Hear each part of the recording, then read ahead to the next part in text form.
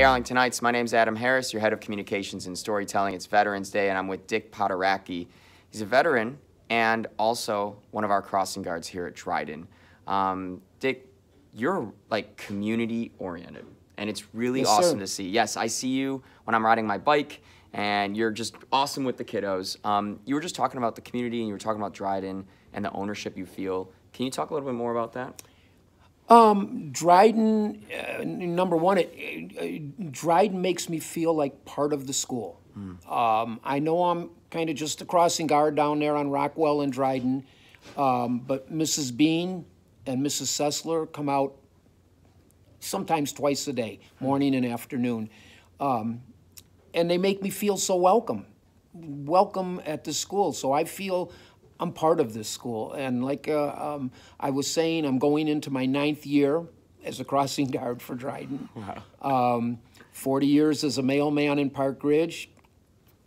Gives people an idea how old I am.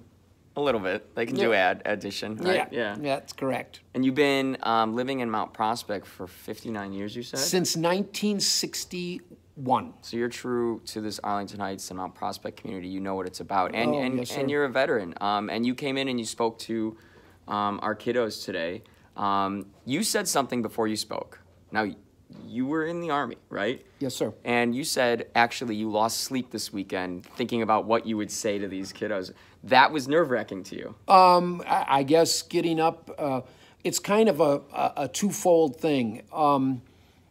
Addressing people scares me, but once I'm there, I didn't want this to end. Yes. I got so comfortable, so yes, I worry about it prior to, and then once the first question is asked, or once I introduce myself, I'm on a roll. And tell me how you feel on this Veterans Day and Veterans Day here at Dryden. It's a great celebration across the district. How do you feel? I feel great. All the years that I've been coming to this ceremony, an assembly, sends you home with a great feeling.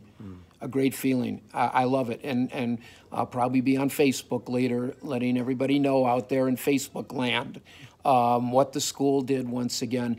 And there's been occasions where they actually, on Memorial Day, possibly Veterans Day, they actually put my name up on the That's so cool. board. Yes, they do. Look at that.